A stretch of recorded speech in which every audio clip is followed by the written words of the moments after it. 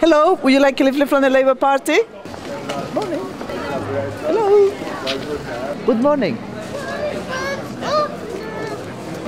Good morning. Would you like a leaflet? Oh, thank you. Thank you. Merry Christmas. Yeah,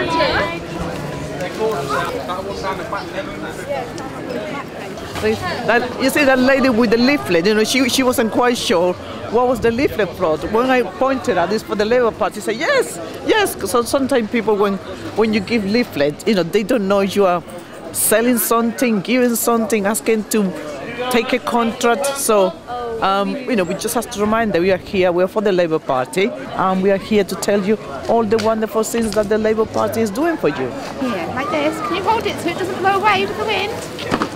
And you, oh, 1, 2, 3.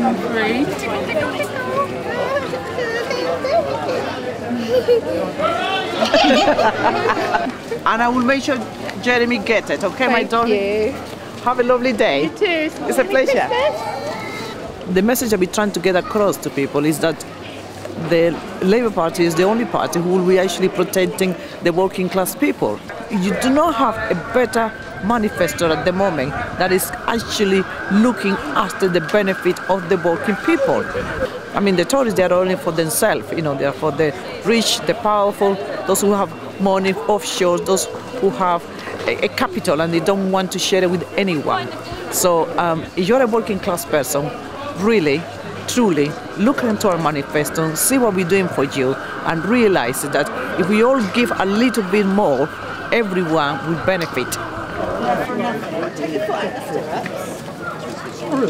Oh, I can vote on Labour each time. You vote Labour each time? Every time I can vote Labour, yeah. Fantastic. That's what we like to hear. Last night, Boris Johnson, the only thing he managed to do was just to constantly repeat Brexit, Brexit and Brexit, because trying to brainwash and actually avoid answering the questions, that's what he was doing. You cannot just simplify Brexit by saying we've got to have it done and it will be done by January. It's not as simple as that. I've already voted. Oh, fantastic. I suppose you voted... I didn't vote for Labour. I voted for the Liberal Dems to get out Boris Johnson. Unfortunately, it's not going to work like that. It's not going to work like that.